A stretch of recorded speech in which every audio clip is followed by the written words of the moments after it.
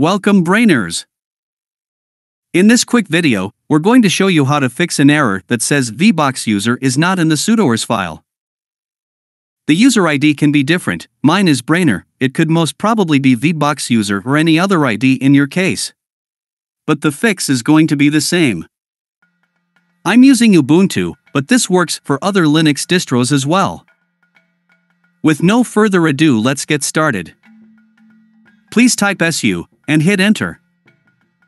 It'll ask for the password. You should type the same password with which you've logged in. You can see that your prompt is getting changed to root. You can even double-check the current active user with the who am I command. I've provided all these commands in the video description. The next command is apt install sudo. This is optional because nowadays most of the Linux distros come pre-installed with sudo. But no harm in executing it. It updates sudo package if the new version is available. Now, this is the main command that is going to fix the issue. In case you're using any RedHat-based distros like Fedora or CentOS, then you should use the command with wheel instead of sudo. Also, please don't forget to change the user ID according to your case.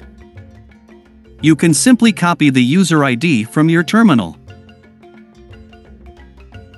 The command is ready, let's go ahead and execute. That's all. You should now restart the VM or Linux machine for this to take effect. Oops, it should be reboot.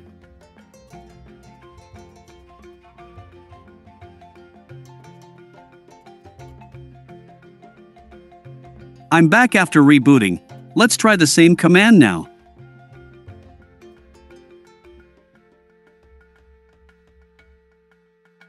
I no longer get the error and the command was completed successfully.